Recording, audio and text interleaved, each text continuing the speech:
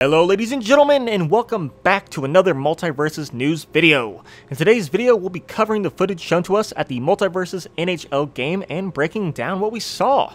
But before we get into the video, please consider leaving a like and subscribing to the channel for all of your Multiversus news needs. Now let's begin. So in this first clip, we get to see Batman versus Finn, and at first glance, it looks like just a regular combo. He's going in, he's doing stuff, but then this happens. That's right, Multiversus will launch with a parry mechanic, a nice defensive option to accompany the regular dodge. Now, we can clearly see the parry, but after that, Batman does an up special for the KO. So this could mean a couple different things. It could mean that the parries link into specials, so that's kind of your reward for the parry, you get a free special into whatever combos. Or a parry just gives you massive plus frames, and Batman just decided to use an up special for the KO.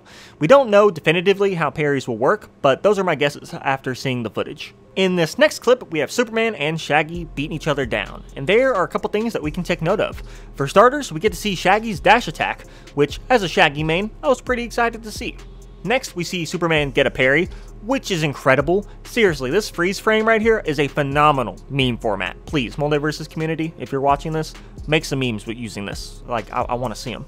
Anyways, he gets the parry and then goes into a combo. Now, I'm no Superman main, so please leave a comment down below if I missed something, but I believe the only thing that we saw that was new or slash changed is Superman's up special. It looks like while he's rising, his cape also counts as part of the hitbox, making it bigger and easier to connect your opponent with. In this final clip, we got Wonder Woman versus Steven.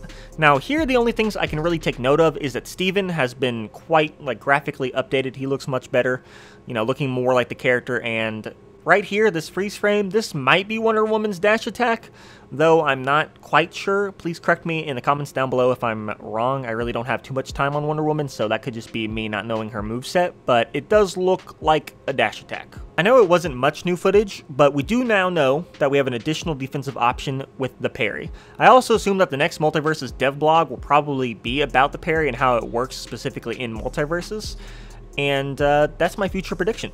We're probably going to get a dev blog soon.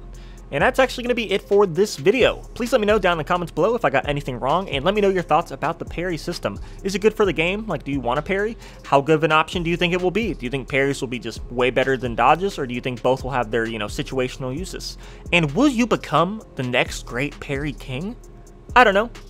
So leave a comment down below and let me know. Also, don't forget to leave a like and subscribe to the channel if you enjoyed the video and want to stay up to date with everything Multiversus. I'm Zululix, and I will see you out in the multiverse.